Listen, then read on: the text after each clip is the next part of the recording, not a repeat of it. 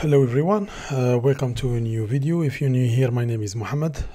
We continue with our training and preparation for Elastic Certified Analyst Exam, and we have discovered together in the past videos all the topics so far, and today we will discuss or see how we can create interactive dashboards with input control, text, and drill down.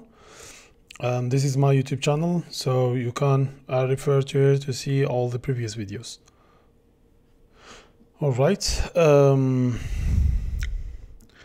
All right. So let's go to dashboards. So I will go to dashboard first, and I will let's take the e-commerce, right? So now, or let's go to our dashboard that we create in the previous topics, right? And here.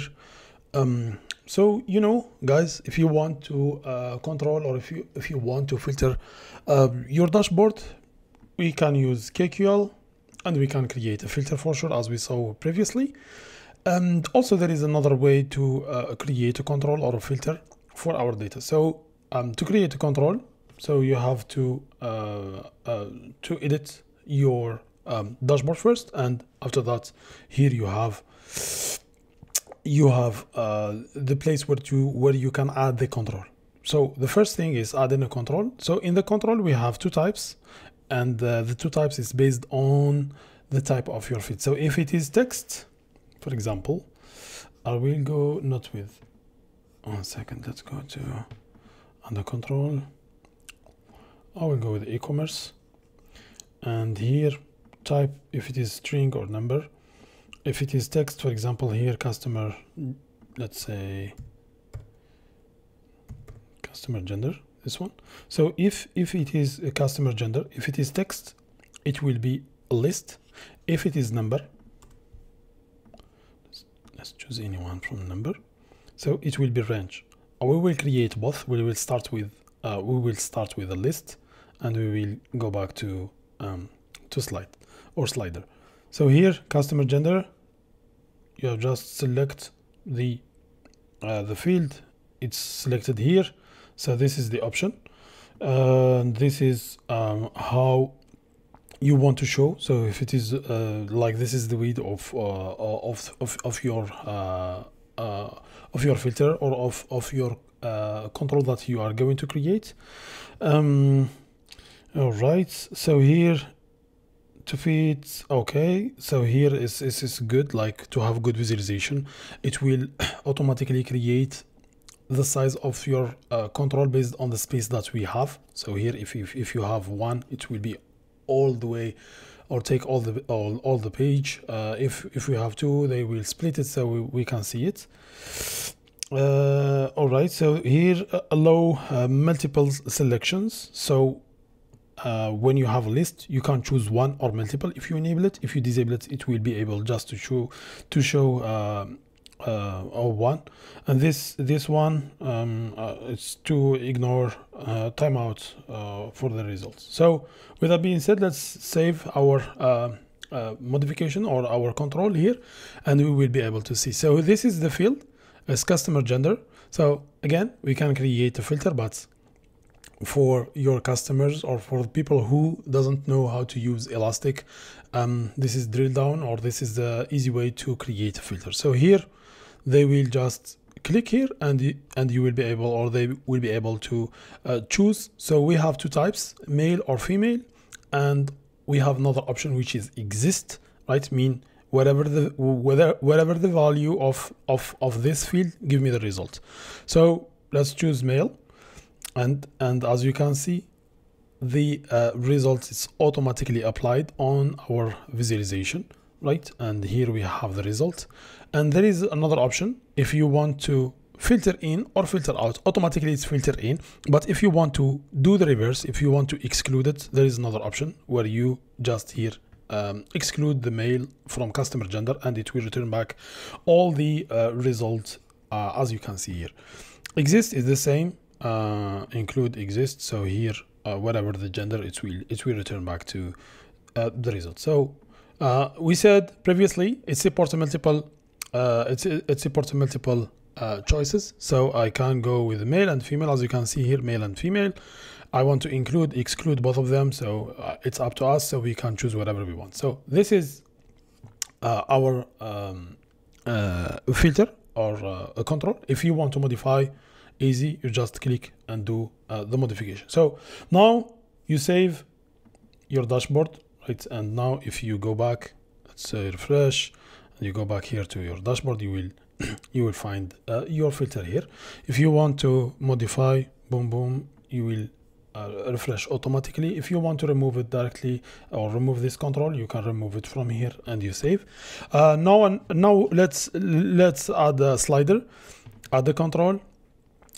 We choose our e-commerce data view, and here to choose the slider, it should be a number or something that we can use for here for example it will be a number. So it's depend on the scenario, it's depend on the question. They are saying create a list or slider. If it is list, it should be text. If it is slider, it should be a number. And the number, as we discussed many times, like you can see hash here, and if it is a text, you see T here or a keyword, or like if it is text or keyword, you will be able, or text, you'll be to see this T or small t here. I will go with a product price, and it's automatically choose the slider, which is here range. So this is the label. So if you don't like it, you can just do price, for example. And here we go. This is the same. This is just the size, and this is it's like for the visualization. Since now we have one, they will split the space between this one and the other one, or the new one. So here we go. So here the previous one, I want just to modify the label gender like this. It's more clean. So now for the slide, or for this slider, so we have multiple ways to do. So if you just click on the slider itself, you will be able to control it in this way, like this, right? You just drag and drop, or you take the slider to whatever the place you want, and it will automatically apply on the result. Otherwise, if you have a number that you can, for example 50 here to 100, you can do it in this way. Or if you just go like this, increase, and here decrease, it works both. Makes sense? There is another control which is time. So for the time range, we have, or we can use it from here, define from where to where, or we can use the quick select and we choose whatever we want from here. Otherwise, there is another control we can add here.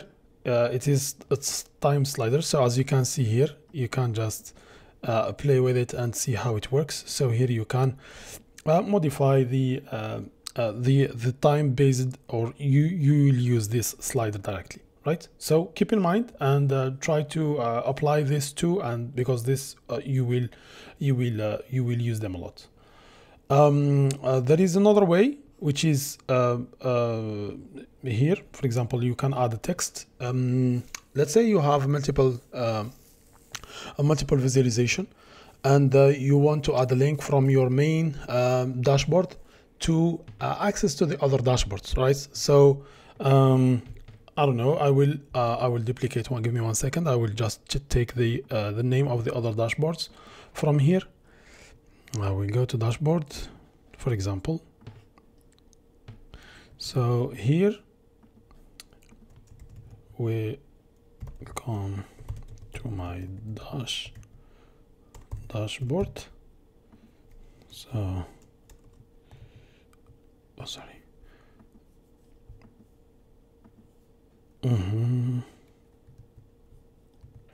Yeah.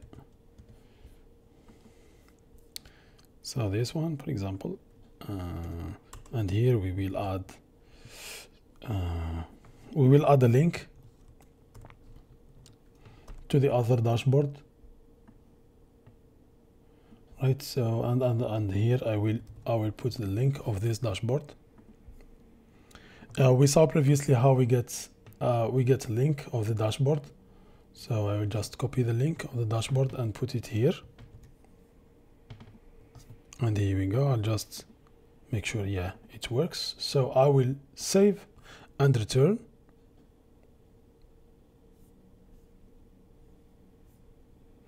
So I will take this one. Sorry, I will change. Yep, and I will take it here. I will put it somewhere here as just. All right. So I save. So this is what they're asking us to do. So like to use the text, this is how I can use text. It's normal markdown. So here you can use a link or description or your dashboard or whatever. So if you click here, it will redirect you to the other dashboard. And if I click here and come back, so this is my dashboard. You save the modification, and like this we covered all the 3 points that they want you to do in this topic. With that being said, please do let me know if you have any question or any feedback, and we'll see you in the next video.